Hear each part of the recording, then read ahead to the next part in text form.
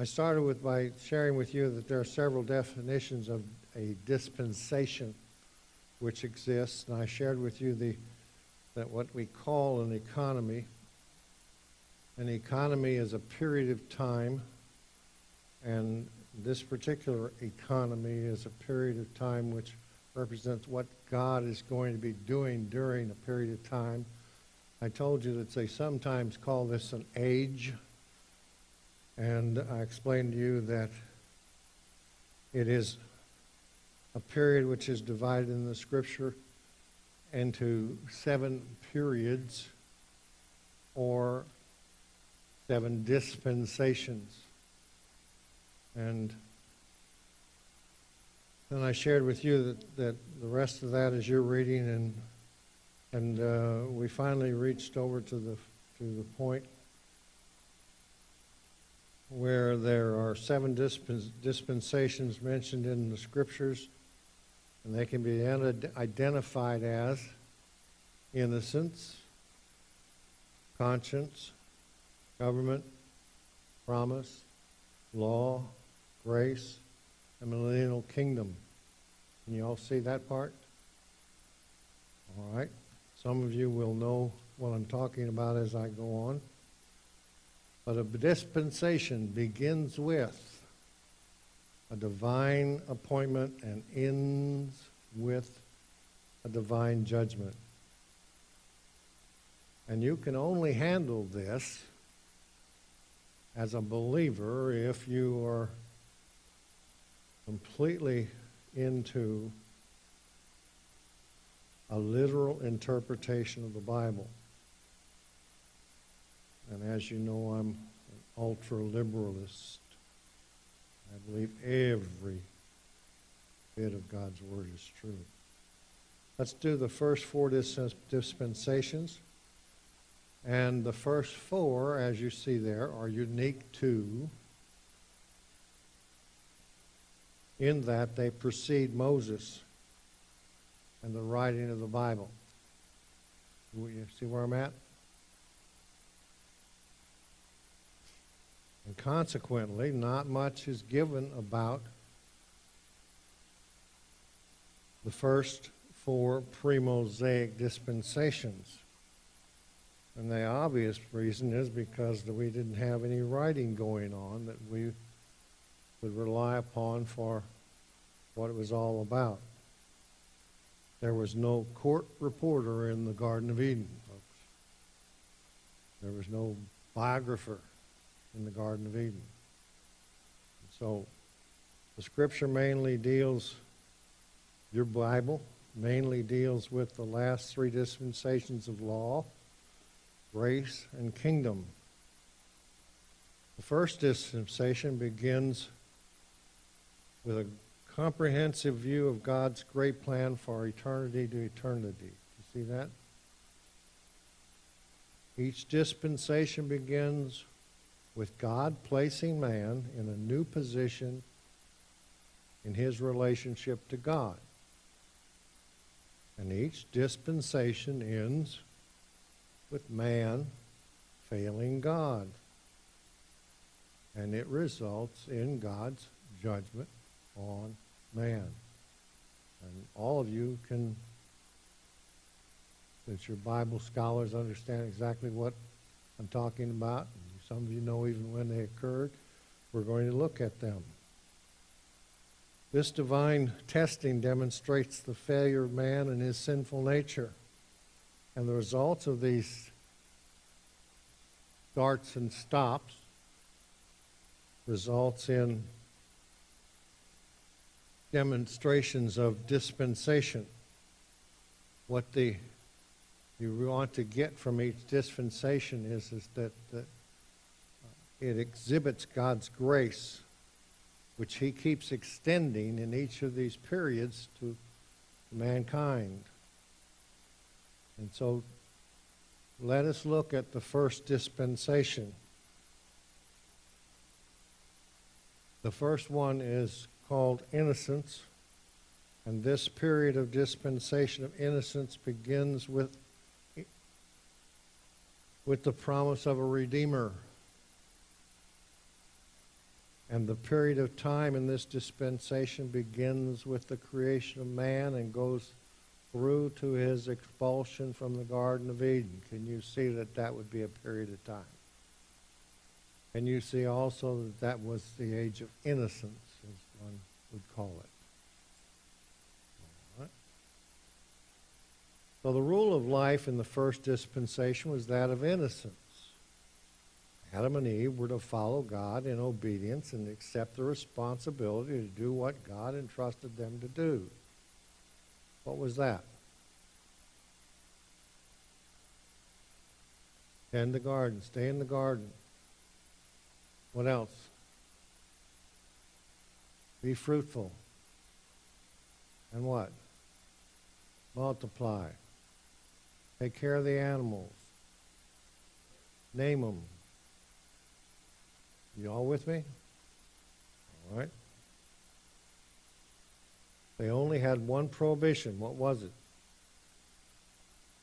Don't eat of that fruit of the tree of knowledge. But who doesn't want to be smart? You know? We all would have had to take another look at that tree. So that is why it's in us. We got it. We inherited it. They failed the test. And God intervened on their behalf. How? With grace. A sacrifice of blood shed for their redemption. God's judgment demands death for all mankind because of man's nature and relationship with God in the first dispensation. If you eat of this tree, you will die. Okay, the individuals involved in this period are who? Adam and Eve. They were to follow God's instructions completely and would have had everything they ever needed to enjoy life forever. For this first dispensation, if you're looking for it, the scriptures which apply to it are from Genesis 1:26 through Genesis 3:6. Got it? That's a dispensation. That's the first one. The second dispensation is that of conscience. It's a period of time after Eden when no apparent rules were given to Adam and Eve. They were banned from the garden, driven out of the garden. He would have had to make me leave too. You understand what the text said there? It said they were driven from the garden. They didn't know where they were going.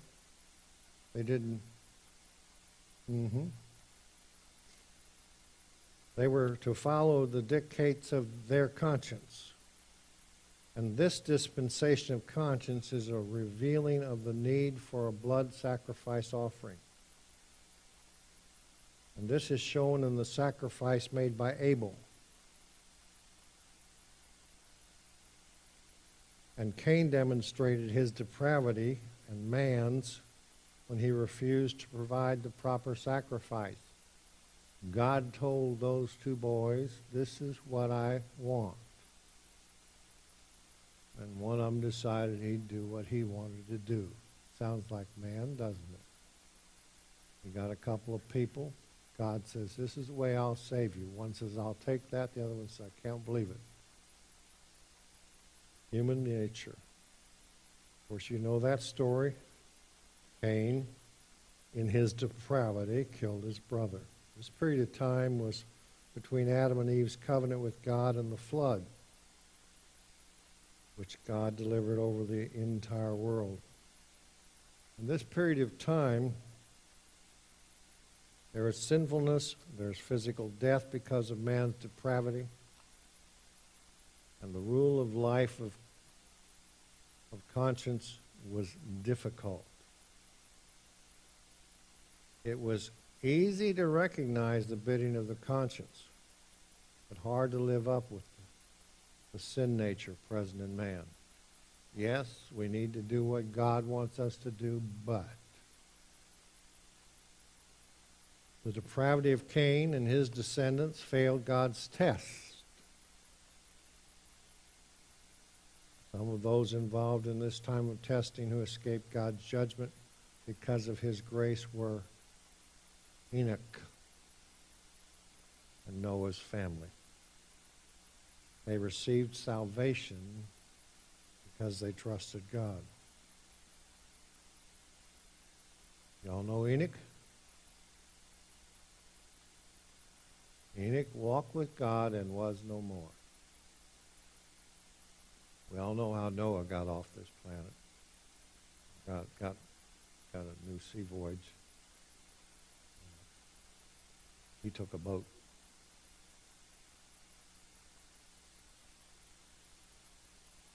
What? Yeah. About 900 some years old. So they received salvation because they trusted God. This is Noah and his family. The second dispensation of Scripture which applies is that Genesis chapter 3, verse 7 through Genesis 8:19. Getting a better idea of dispensations? And see, because of the time spans, it's difficult to call it ages. It's difficult to call it anything else. Like it's an economy. An economy is this period of time in which there is an occurrence, that there is a thing that happens, and you just can't pin it down to the 20th century, the 19th century, the 18th century. You follow that? And it comes from the Greek, which is okonomik, which is the word economy. I'm trying to find a word that I really think will work for us. It's stewardship. It's here's what I'm giving you to do.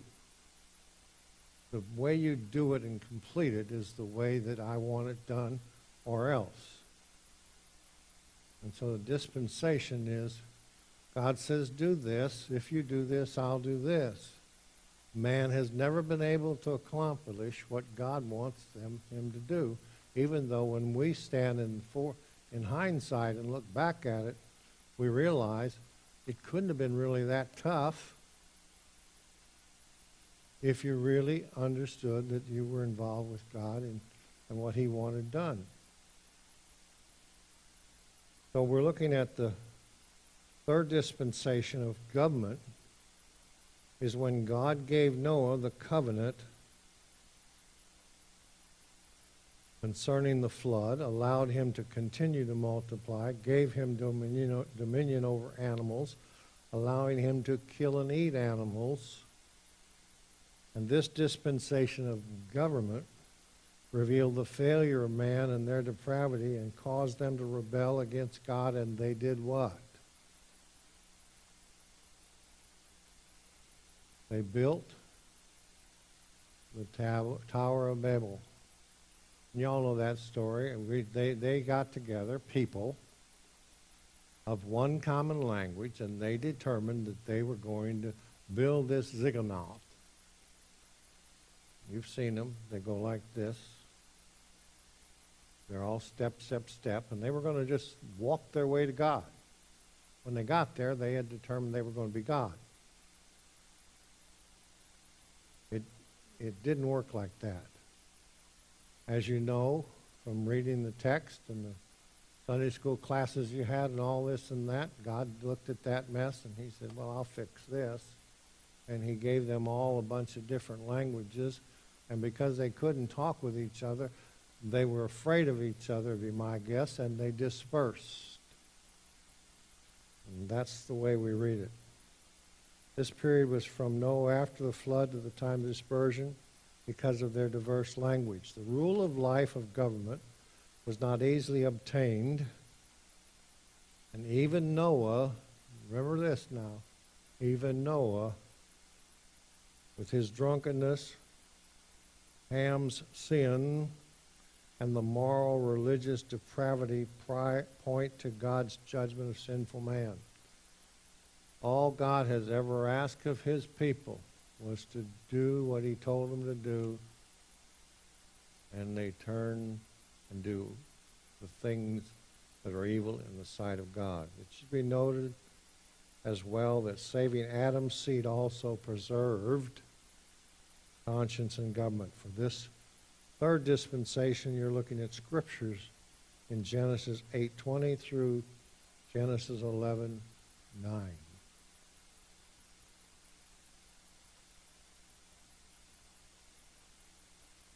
How are we doing with it? Covering it okay? The fourth dispensation of promise was given to Abraham and was not recorded until Moses.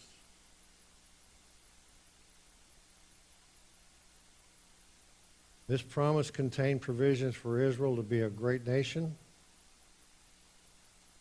and receive special blessings from God. Can you see how this is breaking up into periods?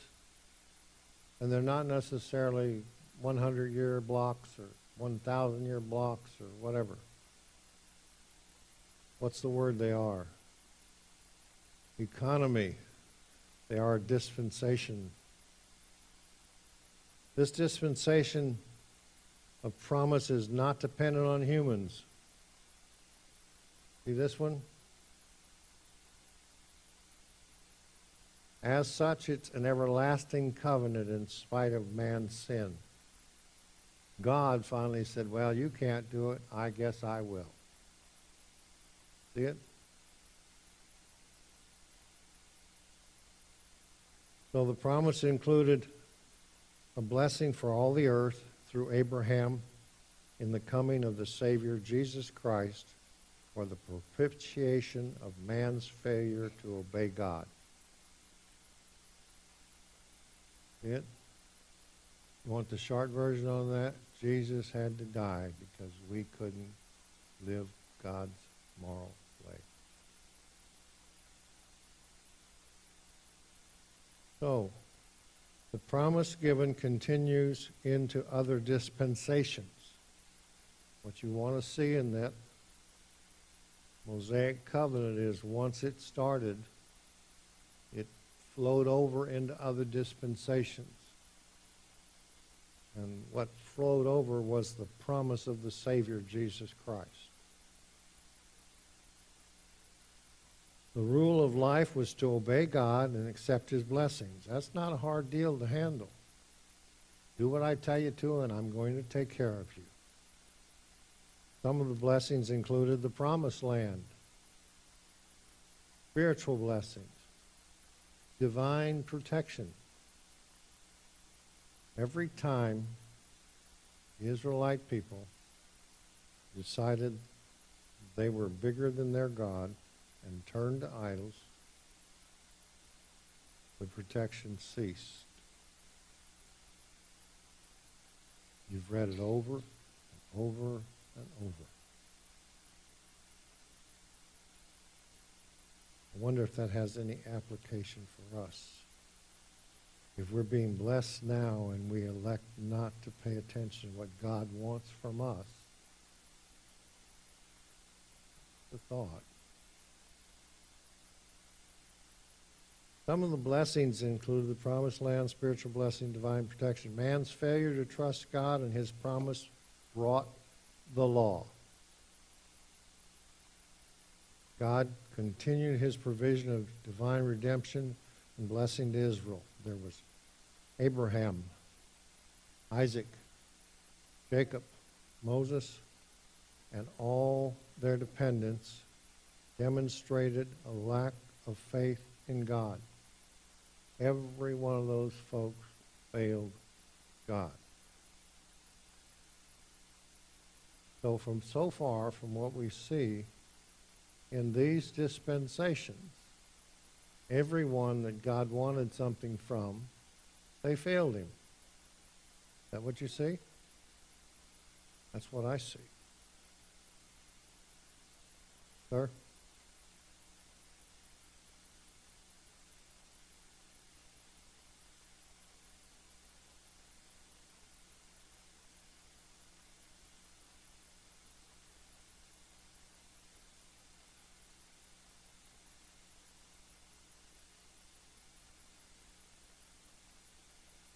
We do continue to sin and get away from God. That's why he had to send a Savior. Is that right? Because we can't do it.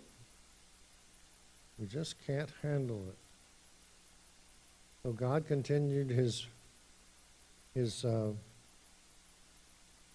going to his people, and his people kept going away from him. So this fourth dispensation, the scripture which applies to it are in Genesis 11:9 through Exodus 19:2. That brings us to the fifth dispensation. The fifth dispensation is that of law. It was given to Israel and did not affect the Gentiles.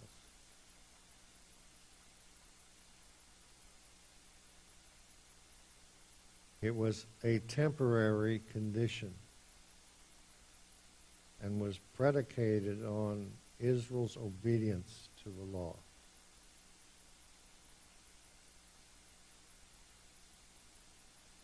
This dispensation of law was a system of works. All the people had to do was follow the established religious requirements. How many were there? 10. And we know for now, looking back at that they became thousands, and they couldn't even keep track of 10. And yet they determined that they were going to live by law. They just keep making new ones for God because God didn't know 10 was enough or something like that.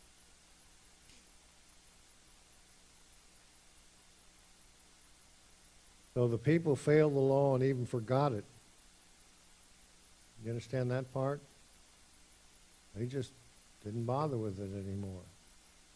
The period begins with Lot and Sodom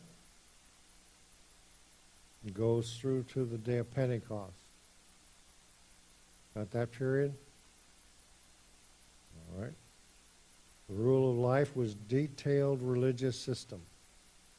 You can't do this and you can't do that and you can't do it on the Sabbath, and you on and on and on and on.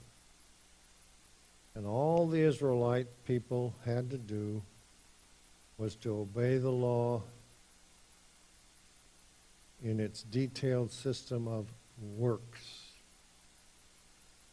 So you see why, as a born-again believer today, you don't get credit for works, because works don't work. The result was continued failure. The sacrificial system was provided for restoration from sin. That's pretty cool too, isn't it? You sinned in those days, there'd come a day when you'd take a dove or a bull or something or another to the priest, and he'd do his ritualistic thing, and you're good for a little while. It doesn't work that way anymore. So you couldn't buy your way out of it. The law is there. You fail the law, you sin, you make a sacrifice, you do it the way it was prescribed to be done, and it didn't work. So, however, the kings, judges, priests, and people of Israel proved the law could not bring righteousness. And I think maybe that probably had to take place just to let us know that it wouldn't work for us. Because I think the way that God planned it out from the very beginning works really well.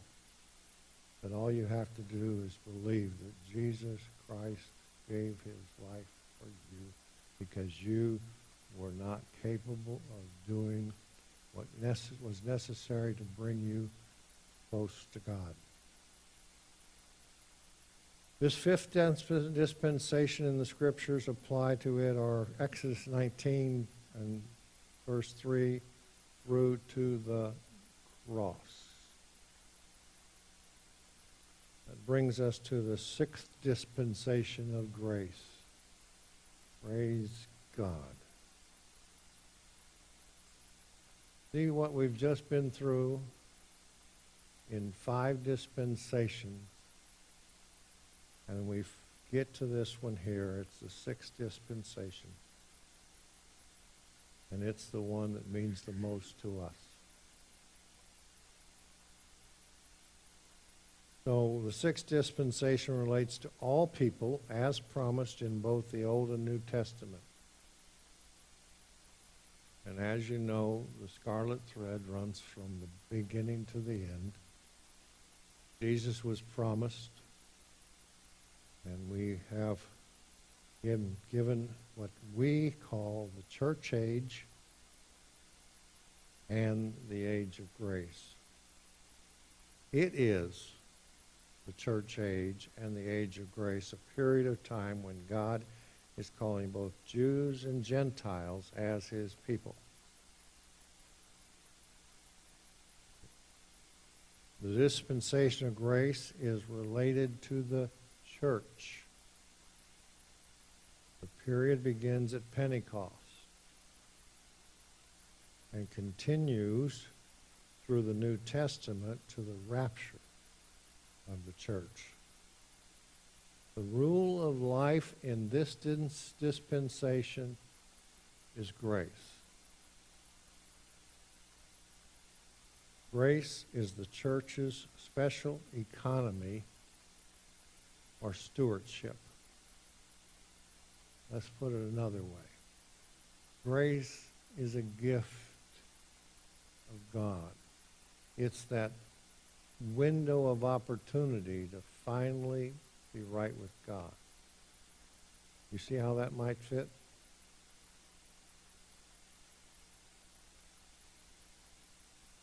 With the coming of Christ, grace is provided and the supreme sacrifice for salvation of man takes place.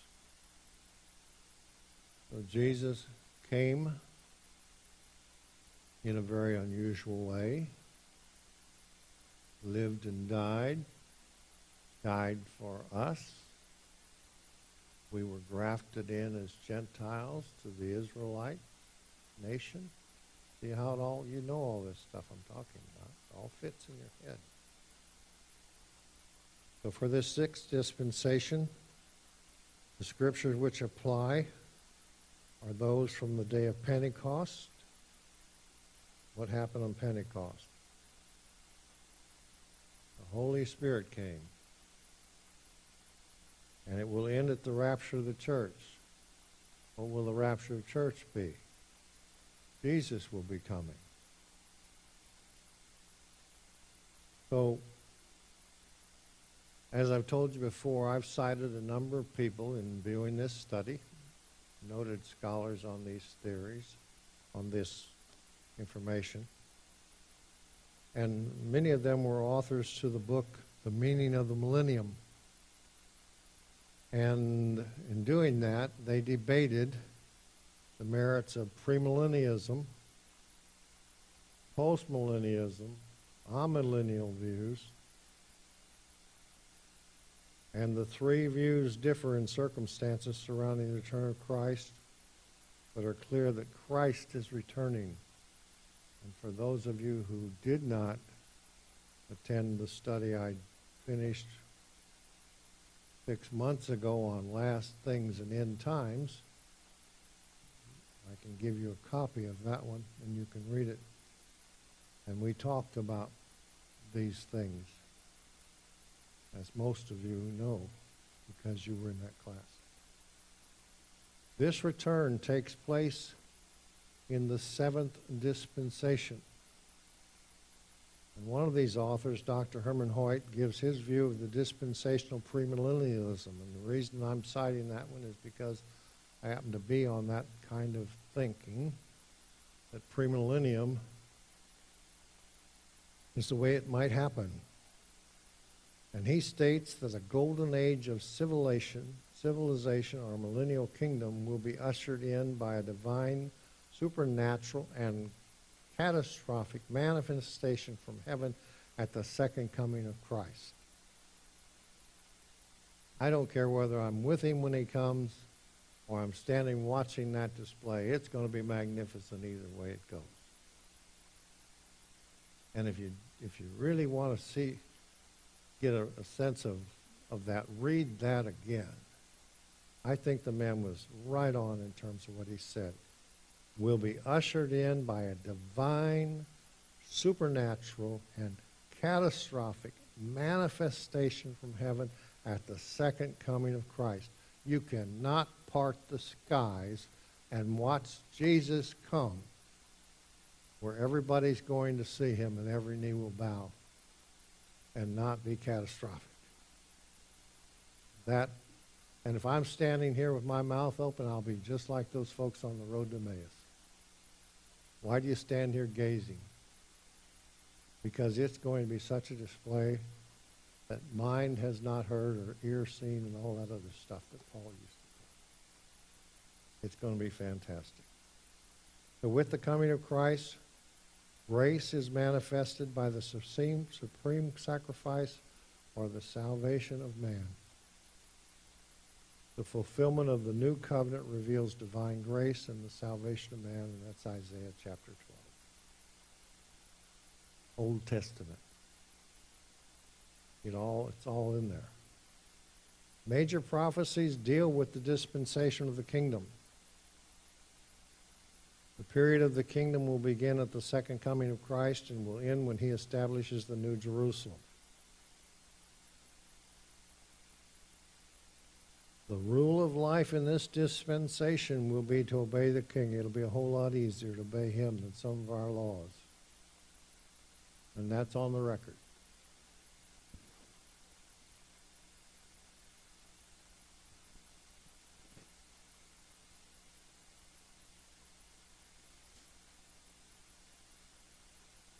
It will be a theocracy. You understand that one? A theocracy, not a democracy where you get to vote. It's going to be a theocracy where there's no vote taken. God's in charge.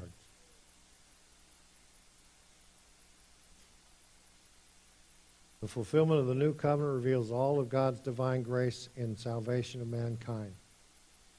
In spite of man's attempt to please God, this dispensation will end in a failure like all the rest. See, we'll be out of here. He will have come and got us. Those that are left are still going to have some decisions to make. For this seventh dispensation, the scripture which applies are from the second coming of Christ and will end with the destruction of the world and the creation of the new heaven and the new earth. And that's Revelations 21, 1 through 4. So one of my folks that I've quoted extensively in many of my papers is is Schaeffer. And what Schaeffer has to say is that it's what many other theologians and students of the Bible have to say, and that gets down to the only conclusion can be that the scriptures reveal throughout all 7 dispensations that God's grace is greater than all our sin. You see it? And that's another one we knocked down, isn't it?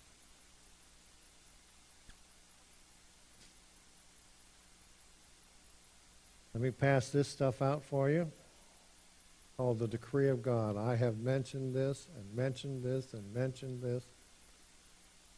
And Harvey said, do it. So here it is. And we'll take a look at it. We're not going to be able to get anywhere near finishing it.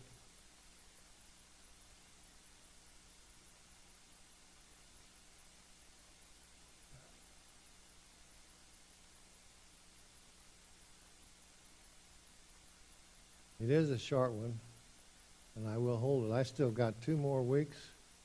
I'm going to have to go find something else I've written. I have come to my senses, however. I think the next time I'm invited to do this, I will go back to doing Bible studies, because I can do that. I can start with the first 2 verses of any chapter and spend 6 weeks there if you want me to. That's where you all say amen. Been there, done that, haven't you?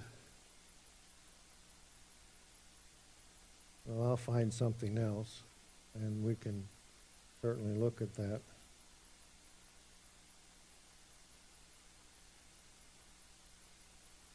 Mike came tonight. He'd already printed his off from my website, and he had one all ready to go. All right, the decree of God. We have to start with the definition.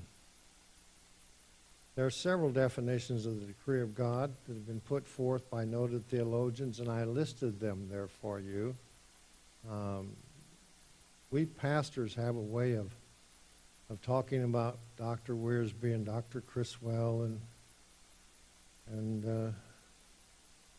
you know, all the big names of people like MacArthur and Spiro Sahadas and those kinds of things, and we're citing all kinds of people. If you study what the pastor studies, you would be studying Augustus Strong,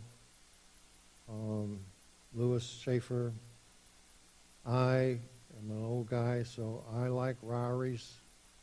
Rari wrote a tremendous study Bible, the old Schofield Bible that people used to study back in my day. My parents and them, great stuff. Many of those old writers were so right on target. And so if when you hear us throwing these names around, all we're trying to do is tell you that there's been men who gave their life to just coming up with what we really need to know and give us some substance for. So they all express the same premise concerning the decree of God, and though their definitions seem to vary, they are likely to be similar in at least 2 points. Here's the 2 points where they're going to be similar. First, that the decrees, notice that's plural, or decree, which you note is singular. I'm on the introduction. Y'all with me?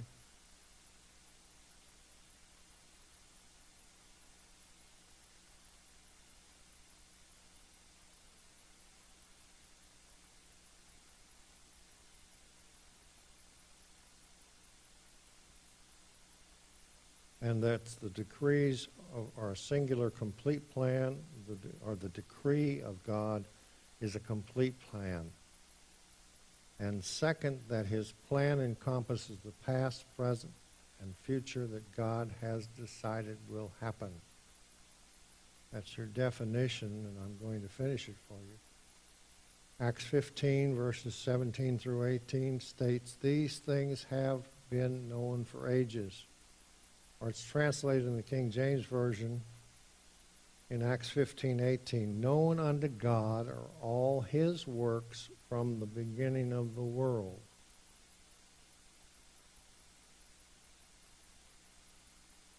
According to Schaefer, decrees are defined. In theology, divine decrees refer to the total plan of God, which includes everything, past, present, and future, that God has determined will come to pass. Now, we've already discussed in one of these studies recently, like week before last or whatever, that God, in fact, knew before the world began how it was all going to play out. All the foreknowledge of God. And we'll look at some of that in addition. So what I'm trying to do is kind of give you some kind of introduction such as I did last week for the one we did tonight, and the idea being that then we can go on from there. So if you have a definition that you want to tack on to the decree of God. Let me see if I can do this. If I had to give you a definition for the decree of God, it would be His way. I am going to do this like this, and that's it. And then you take God who He is, and you say, and He knew this before I even knew I existed, and He's going to know this well into eternity. And the decree, or decrees if you prefer,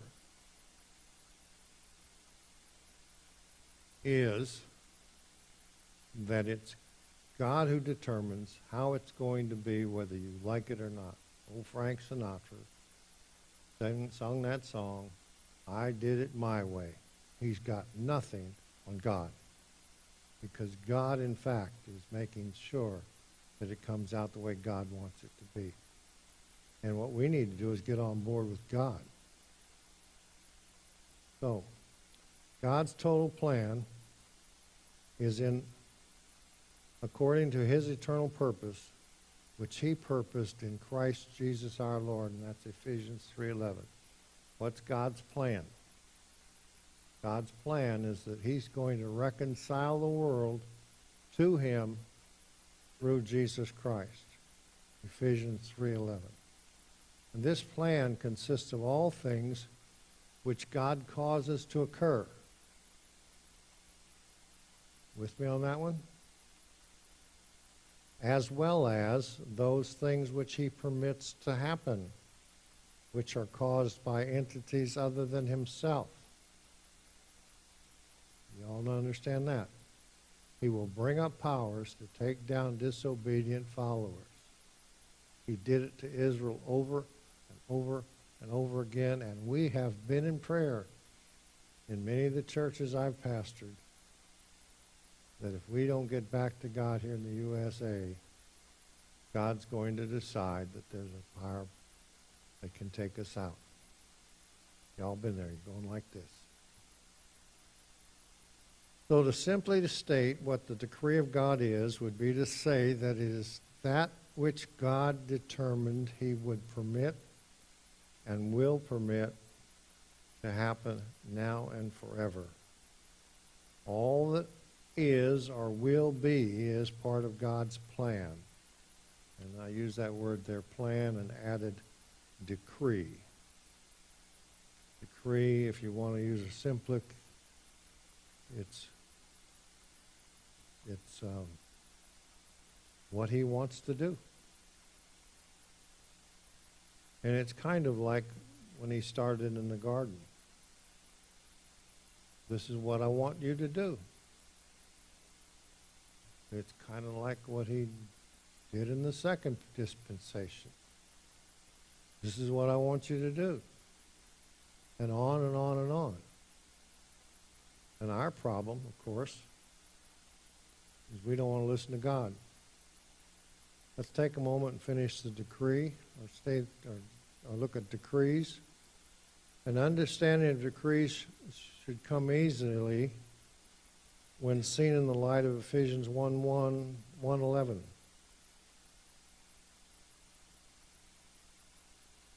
In whom also we have obtained an inheritance, being predestinated according to the purpose of Him who worketh all things after the counsel of His own will. And then many of you in this class tonight have already been through that with me as well.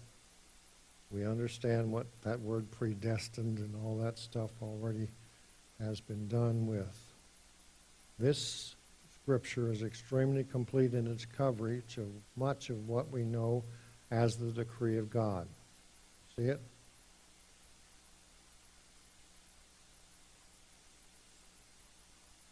It begins with God, progresses through salvation, eternal life, God's foreknowledge, His purpose, His decree. That's all in that verse right there. Within God's singular decree,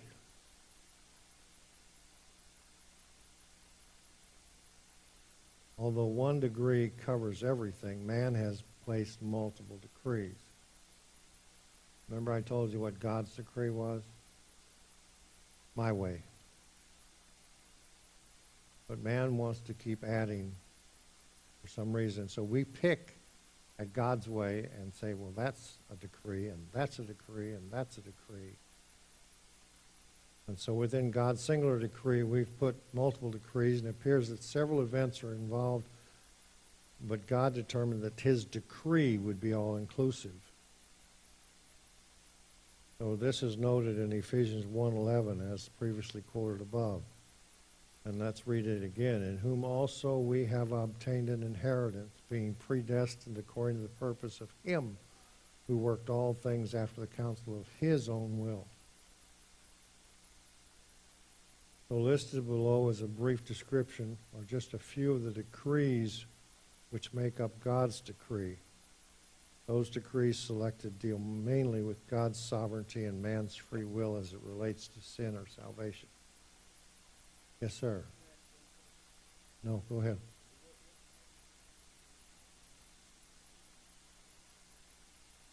It's the difference between God does it in one fell swoop. He says, this is my decree. This is what I have decided. And then we take and pick it apart and we say, there are decrees within his decree.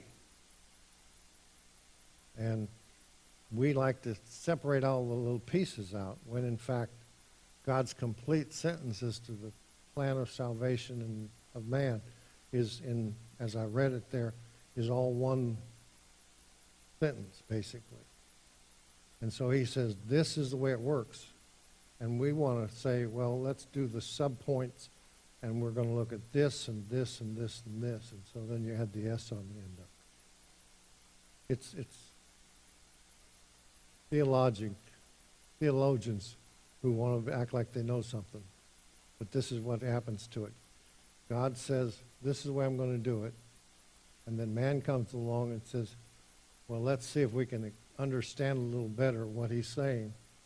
So we'll say, this is a decree, this is a decree, this is a decree, when in fact those decrees are all part and parcel of his decree. Kind of got it? Good. So we go over then, you are at Magnificence on the science, any way you want to pronounce it.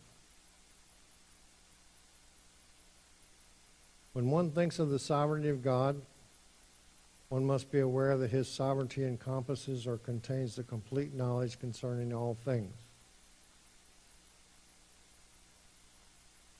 The divine foreknowledge. In eternity, nothing existed except the divine mind. Thus, nothing exists without God's prior knowledge. Do you understand that one? In God's startup, if that was ever a startup, which it wasn't, because he's from all eternity to all eternity. When you look at his foreknowledge, it was before our knowledge. We couldn't have our knowledge without his knowledge. He knows all. And what he's given us to be who we are is all part of his foreknowledge.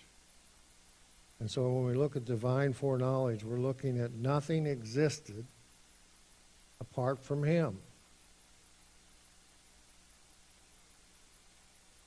God knows everything and the order in which it will occur and an action or an event. There is nothing that's going to happen that God does not already know about. He knew when you were going to stump your toe for the first time. He knew when you were going to fail him for the first time. Y'all with me?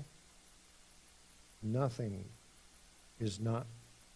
He knows it all the time, always has, always will, forever and ever. Amen. That's foreknowledge of God.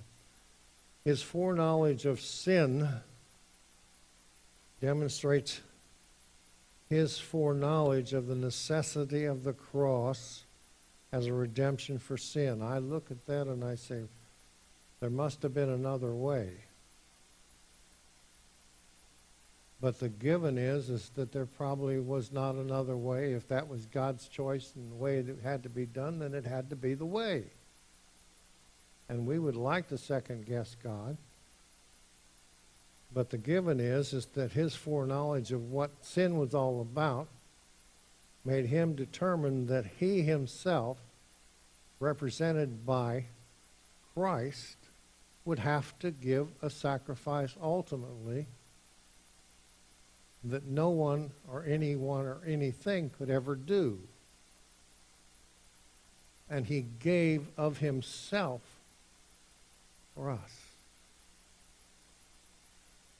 That's the foreknowledge of God, that he had to deal with our mistake and pay the price. There had to be a redemption. There was a debt owed. There had to be a debt paid. And we're looking at that the cross was an absolute necessity. God's divine and infinite wisdom has provided a plan to cover all circumstances. No matter what your sin, God's got it covered. Yes.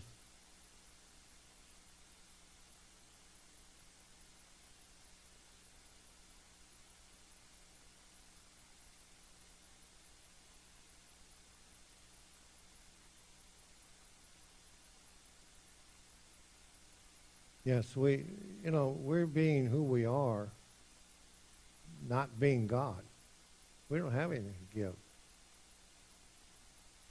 And so it just, for me, it's such an incredible idea that we have a God that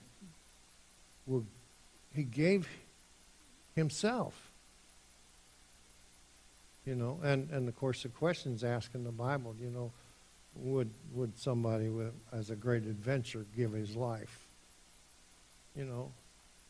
But Christ gave his life that all of us might have eternal life. It's such an incredible thing. I've been preaching a long time, and I've seen lives change. And I'm here to tell you that Jesus makes a difference. And some of you, let's put it this way. I know what I was. I would like to think I'm a little better than that today because Jesus loves me.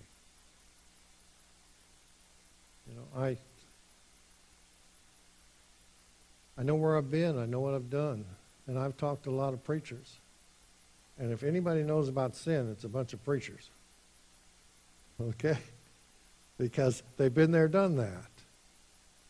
Not for the practice, but because it's just the way life leads us sometimes. We do things we probably shouldn't do. But thank God for Calvary. Because Jesus paid it all. So we'll take up this thing again next week at divine immutability. And you can go ahead and read it and find out what divine immutability is. If you wonder why I use all these big words, it's because it's okay for you to hear it. Paul said, get off the milk and get on to the meat. Well, some of this is meat.